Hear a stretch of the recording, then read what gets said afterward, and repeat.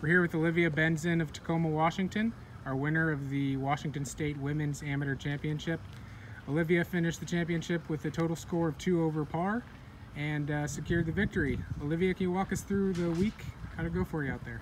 I started off the first round of the tournament with a pretty good round, made some birdies and really just didn't make any mistakes, and then the second round had a little bit of a shaky start but came back and held it together at even par. Today it was a little bit more of a grind, but I hung on and finished up the tournament and hung in there.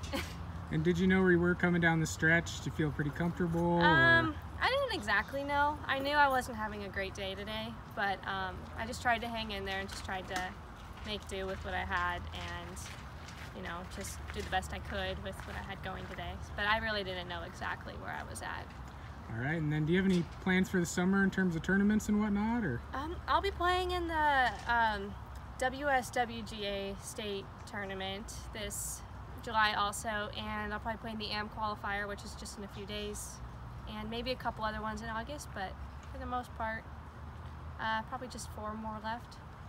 All right, well, congratulations and great win this week. Thank you, appreciate it.